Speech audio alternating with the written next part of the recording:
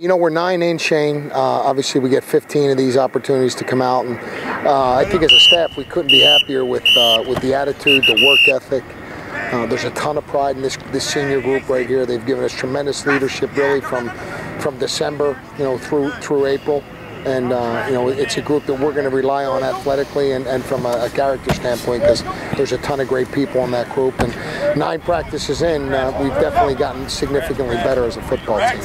Got a lot more depth coming in, especially with defense and offense. A lot of guys coming back, a lot of young guys as well, a lot of new guys on the field, and it's starting to mold as a team and become a better unit. It feels good. It definitely brings a lot of competitiveness and competition to the table amongst everybody. It's good having guys next to you, that are upperclassmen. You can know that they count on them to know that they're going to be working just as hard as you are, if not better. The biggest thing we're saying is the theme for all of us as coaches, we're trying to partner with players.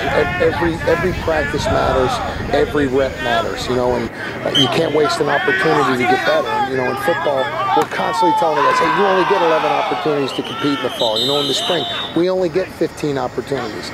A lot of sports, at this level get to actually have off-season competitions with other teams. You don't get that in football. So just really the sense of urgency in everything we're doing individually and collectively, that you can't waste an opportunity, because if you waste an opportunity, that means you're not taking the next step.